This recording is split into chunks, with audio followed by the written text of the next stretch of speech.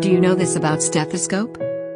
If it's your first time to watch our videos, you are warmly welcome and don't forget to subscribe. The stethoscope may be the one instrument common to all doctors. No other symbol so strongly identifies a doctor than a stethoscope dangling around the neck like talisman. In 1819, a French physician named Rene laennec had a dilemma.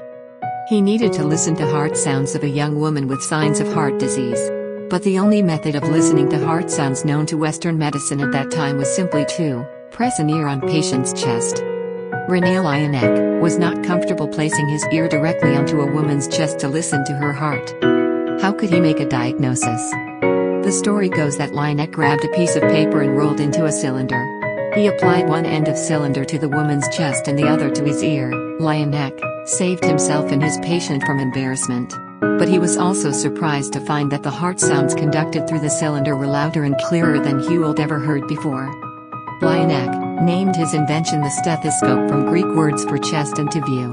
He later used a hollow tube of wood, 3.5 centimeters in diameter and 25 centimeters long, which was the forerunner of modern stethoscope. Laennec's wooden tube was the first true stethoscope. The wooden stethoscope were used until the latter half of the 19th century, when rubber tubing were developed. Since the introduction of stethoscope in 1819, several modifications have been introduced to have these stethoscopes we see today.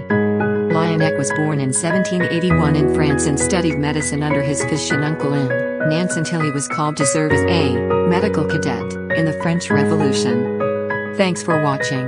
This is Mnemonic Store. Bye until next time.